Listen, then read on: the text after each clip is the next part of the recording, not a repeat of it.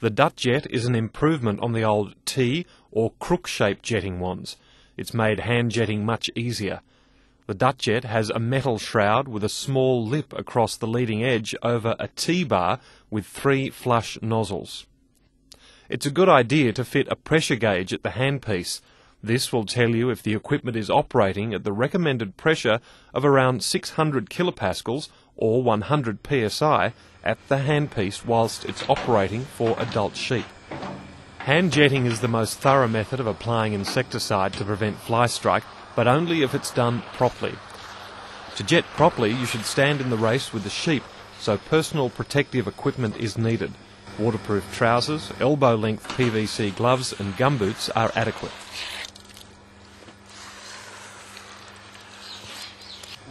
A single pass of the Dutjet from pole to the base of the tail is sufficient to protect sheep from body strike. The speed of the pass should be such that jetting fluid pools at the trailing edge of the shroud, but does not overflow over the surface of the wool and run off.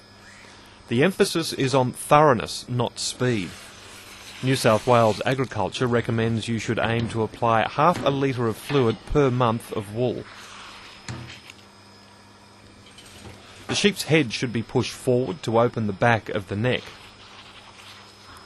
Jetting like this will deliver about half a litre of fluid per month of wool growth. A blow of the Dutjet from each hock up over the tail will protect sheep from crutch strike.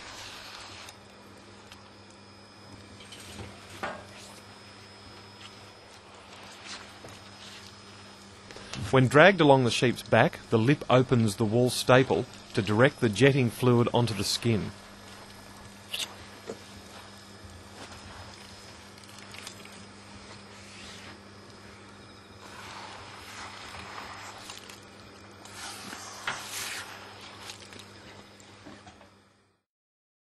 You can see that the fluid is held in the fleece wool. It will slowly percolate around the sheep over the skin. After a few minutes, the fluid can be seen dripping from the belly.